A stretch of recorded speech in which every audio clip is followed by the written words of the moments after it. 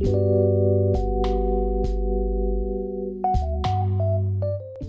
afternoon, everyone, and thanks for tuning in again. This is episode number 6 of my 15-part series about my photo book, Why I Cry on Airplanes. I'm really happy that you're joining again today. Today I'm going to take you back to Malawi. Malawi is also where we started in episode number 1, if you remember.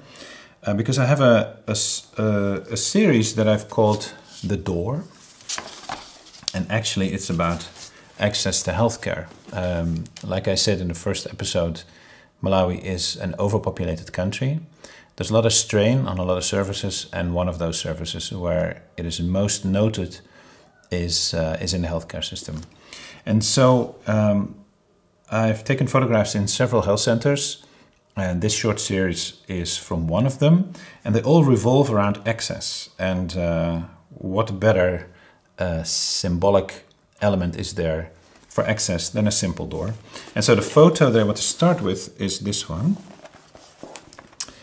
And what we see here is a woman with a child in her arms trying to get through a door. And from the charts that are taped on the inside of the door, we can assume that she is entering a doctor's office. Now, the charts themselves, they give you some kind of an idea as to the kind of challenges that the healthcare system is up against.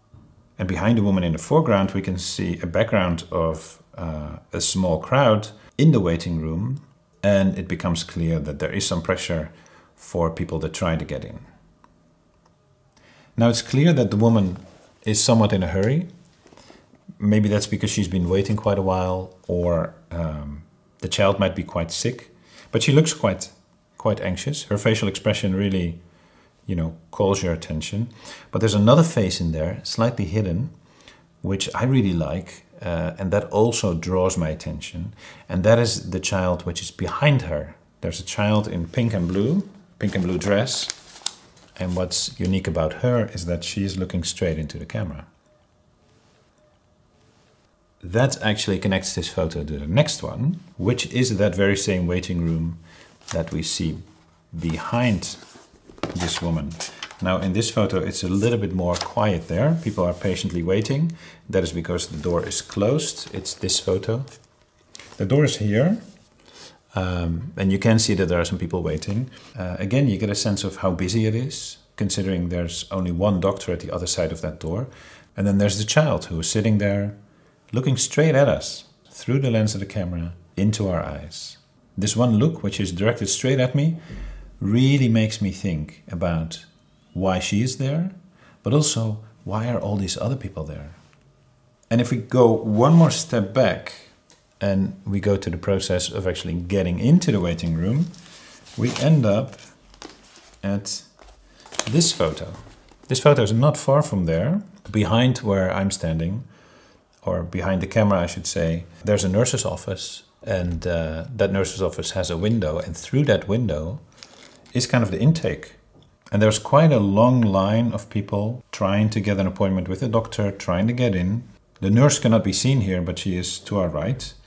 And she's actually trying to direct everybody to remain calm. Everyone will be served.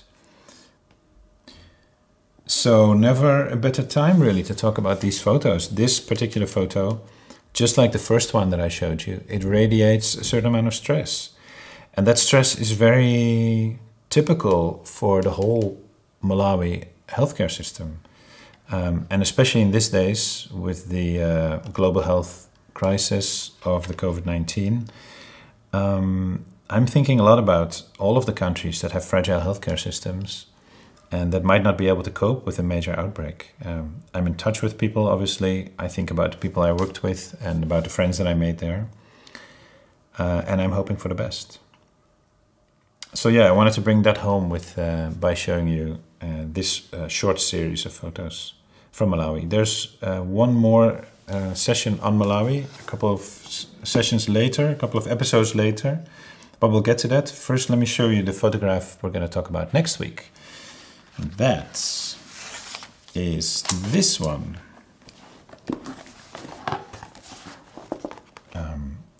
And this one is from Thailand.